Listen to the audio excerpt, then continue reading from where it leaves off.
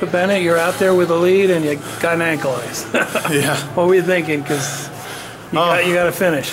Well, in my semis match, I talked to my brother afterward, and obviously it was a tight one. Told me to just keep wrestling no matter the score, and that was my goal that match, and that's what I did. I wanted that tech.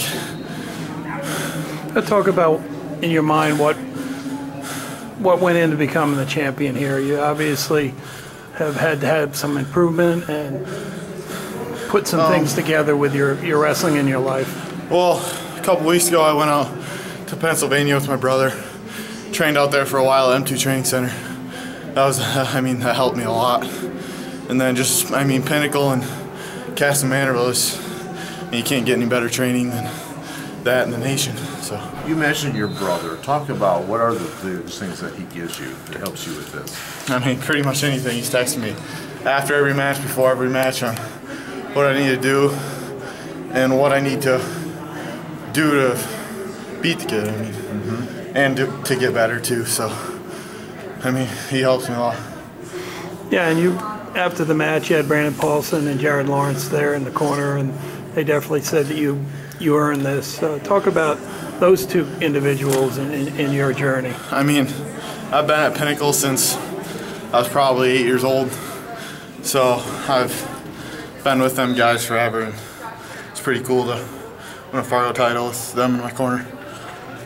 In winning this, you're going to get noticed even more, especially from college coaches. When will you start thinking about that? You'll be a sophomore this next year, right? But yeah. Within a couple of years. I won't really start thinking about it until I need to. I'm just going to keep trying to get better, and hopefully I can go to whatever college I want, I guess. What's next for you? I'm going to take a little break, enjoy the rest of the summer, and I'll probably take like 2 weeks off and then have another little training period. Ben, do you feel the pressure with having two other brothers that have also had so much success? No, there's not pressure. My brother's there is helping me. Awesome. And the pressure, yeah, some kids will feel it, but I'm just out there and I'm wrestling. So yours is more of a support system? Yeah. Nice. Yeah, they help me so much. You get to train with Patrick Kennedy back home quite a bit too in the summer? Or? Yeah, I train with, this last season I wrestled with him almost every day. That's great. And hopefully he gets a stop sign tomorrow or the next day. I don't know which one it is. But. Are you done after today, or are you sticking around for some Greco? No, I'm going home. Going home? Going home and rest that ear up a little bit? Yeah, it's looking pretty raw, huh? I'm hopefully going to go get drained by a trainer right now.